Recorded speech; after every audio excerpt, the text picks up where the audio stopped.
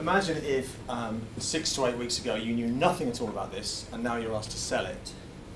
We've had to go through that journey, basically from nothing to pretty much putting it on the table to clients, trying to show them in meeting rooms.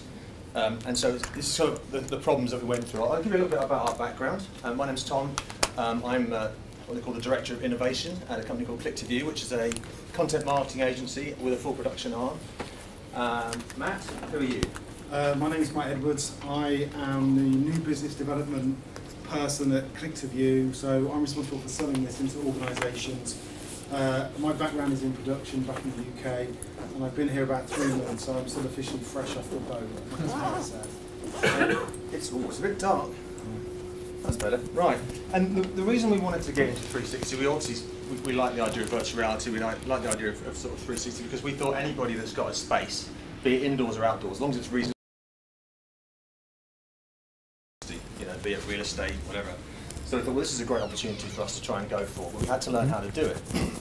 So the first thing that Matt's going to talk about is some of the issues that we've had with hardware, not all successful.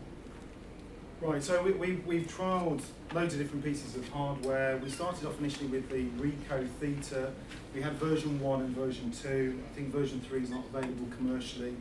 And what we found was that the quality of it was very good. The software stitched all the 360 together quite easily. The problem that we had was that the quality wasn't high enough that we found we could commercialise. So we went back to the drawing board, looked at other pieces of hardware kit. We looked at some of the Kodak stuff, but we ended up settling on a 6 GoPro rig, which we use with something called an Explorer, which is the sort of module that holds all the cameras. We found that gave us the best in terms of flexibility, high video quality output. If we actually run them at 2.7K, we can actually output around 8K. So from a future-proofing perspective, the stuff looks really good, it looks really, really sharp.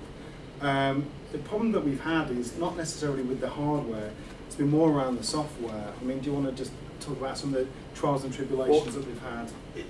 The problem with the software that I found is that, and this may be the case for all of you, I mean, some of you may be developers who develop your own software, but we've basically been using off-the-shelf solutions. From my perspective, the biggest thing we were trying to do was deliver it to a client. I wanted to go into a meeting room and say, look at this, and go, wow! And basically, there's me at the moment with a cardboard, something on YouTube, playing in a well, I don't even know what the name of the app was. I've got about 8 different apps on here that I tried. And it basically comes out and it's compressed and it's grainy, and they're still going, whoa, but I thought, well, this just isn't good enough. And there's me with a hangover and a dreadful headache trying to go through every different type of 360 stuff, blurred, and it's all off thing, and and walking around the office with the Oculus headset on, falling over, trying to sort this out. And I thought, how are we going to get this in a way that we can deliver it? So the first problem we've had is that most of the software we discovered is really flaky, really bad operating systems, just not set up to just do this, film it, put it on a thing, and take it to a client. So that's the first problem. Matt's been working with the on-PC software, which I think has been just about as bad. I mean, everything that we've tried has failed at some point. The problem that you've got is that depending on how you're actually going to use the footage, if you're going to use it in an app, if you're going to use it within a web browser, if you're going to serve it to the end client, that all actually has quite a big impact in terms of how you film it, frame rate, output quality, audio quality. I think the biggest issue that we have had is that from a workflow perspective, that one of the biggest pain points that we've had is that if, for example, one of the GoPros, we use 6 GoPros and they're all synced together on a single remote, we trigger all 6 of them at the same time. Yeah, but then one of them just... They're all synchronized together. Yeah, so what we do is we pair all of them on the same remote and then we trigger it from the same remote. Some of the problems that we've had in the past is one's not triggered for whatever reason. And the biggest issue that we do have is that you only realise there's a problem by the time you've reached the end of the workflow. And if you're hiring the GoPros, if you're hiring all of the kit, you're finding out there's been a problem about 8 hours later. So when you're like me and Tom, when we're delivering for clients, that can sometimes lead to all sorts of problems in terms of managing people's expectations. And part of that is because the technology is so nascent. Well, the problem we have is that we're on a very tight budget. Being the innovation director sounds glamorous, but actually it's like being in a shed with a few crappy things and hardly any money. So it's like, we're going to need the GoPros, we're going to rent them for a day and a half. it's got to work. And like I say, go there.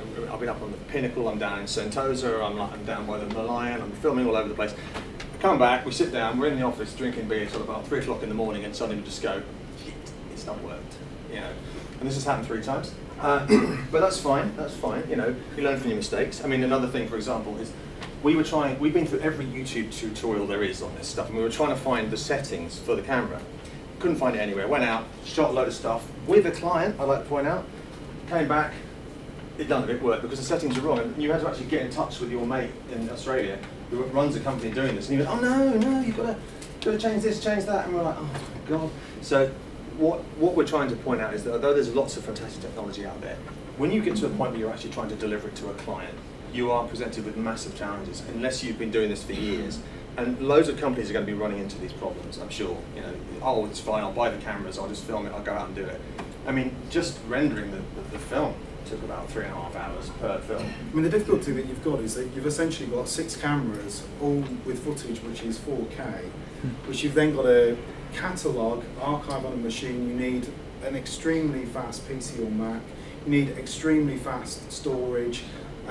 We've used like a Thunderbolt 2 RAID, and that can keep up with the requirements. But even on a pretty decent spec, you know, like an i7 quad-core processor with a decent graphics card, it's still really slow. It's a bit of a case of you set it to go, and then you have to go out and have a meal, or go sob in the corner, which is what we normally do.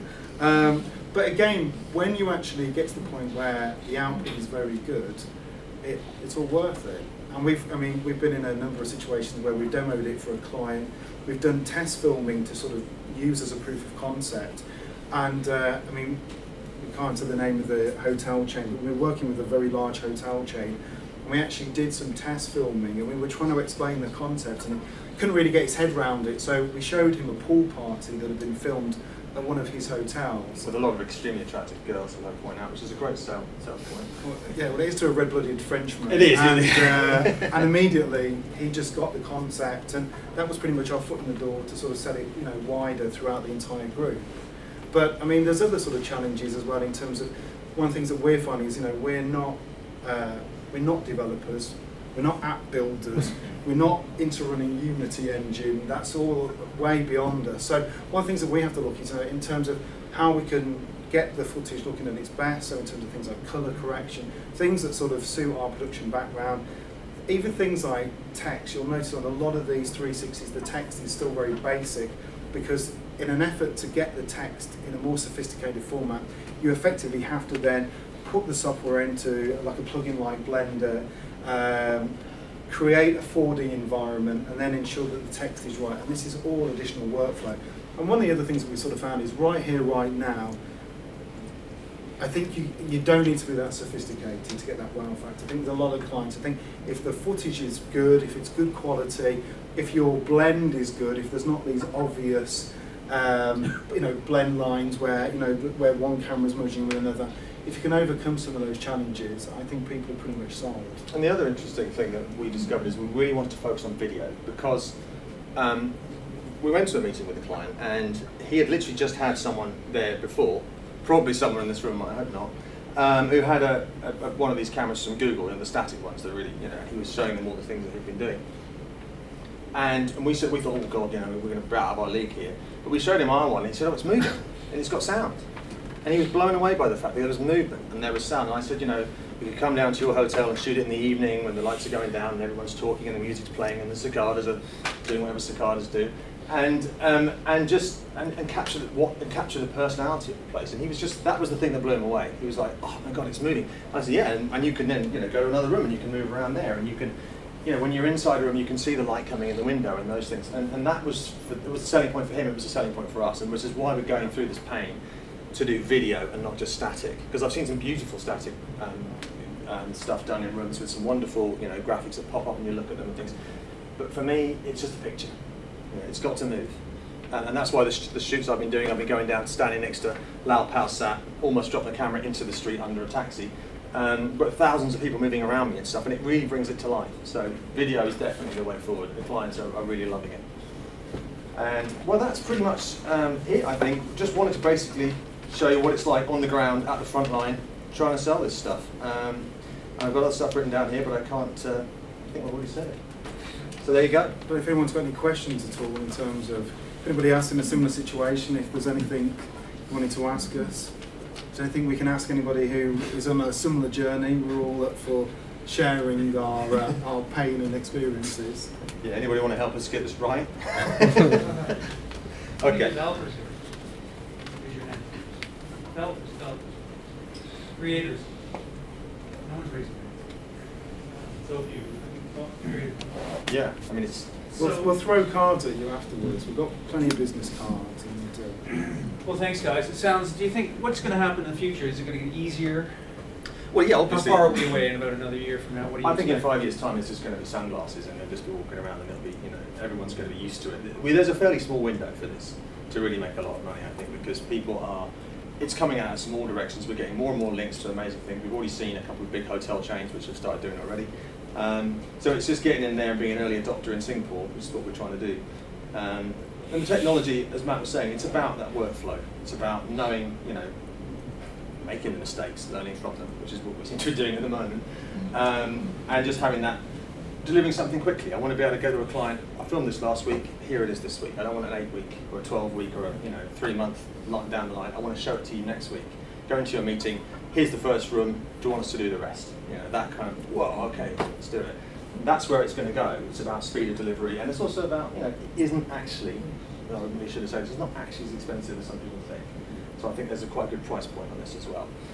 But right now, technology limitations, that's pretty much it. There's Software limitations. There's two really good pieces of hardware which are due to land sort of any day soon. One is Nokia are bringing out a camera, which I think, I can't remember if it's 8 lenses or it may even be more than that, with the Osmo. That looks really impressive.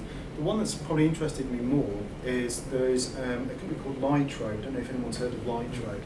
And Lytro have this really innovative camera that currently what it does is it records light information, so you can refocus a still image.